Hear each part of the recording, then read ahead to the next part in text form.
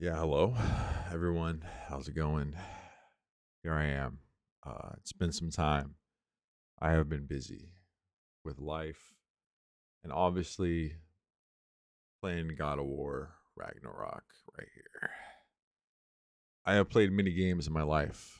As a young child, I grew up with video games. Owned them by early age, 5 years old, probably. I don't even know, maybe younger than that. To me, a game that is a masterpiece is like something like A Link to the Past. Like I grew up with that.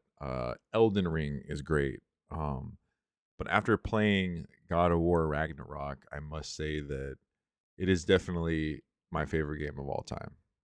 Uh, it's the goat of games. I can't beat it. I love Norse mythology. Got that shit tattooed on me over here. Um, yeah, graphically, dialogue, combat, character design, everything. The variety is great. Highly recommend it. If you have a PS5 or PS4, play it. I have a PS5. That shit looked insane the whole time I'm playing it. Cannot say enough about it, and I'm hooked on it. So the trend I'm seeing with a lot of people that have played this game is you start playing it, but the story is so good that it's like there's a lot of side stuff to do to explore the world, but I've noticed that a lot of people just start going through the story. So I beat the game in about 26 hours, but a lot of reviews I've seen and friends that I have had that have beat the game or started playing the game, it's like you start playing the story and you need to know what happens and just want to see everything evolve and go from there. And by the end, I must say it's legendary. It is so good, man. Like it's crazy. I thought I beat it last night and I thought I was gonna stop playing it.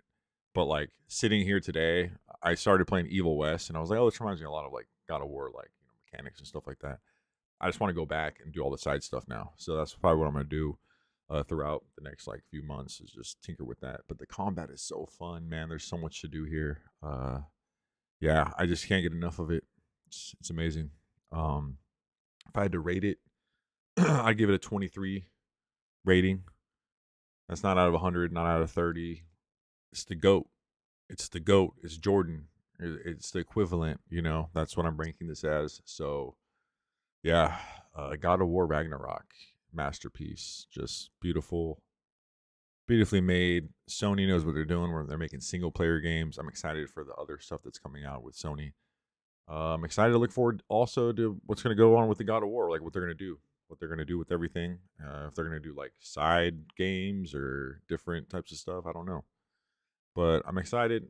Ragnarok's amazing. I would have spent like $200 on it, honestly. I support it. It's amazing. Highly recommend it. Go play it. Check it out. Appreciate everyone. I'll be back doing reviews more. I'll try, but yeah, enjoy it. And yeah, go play some God of War, man. Go kill them people. You know. All right. Y'all have a good one. Catch you later.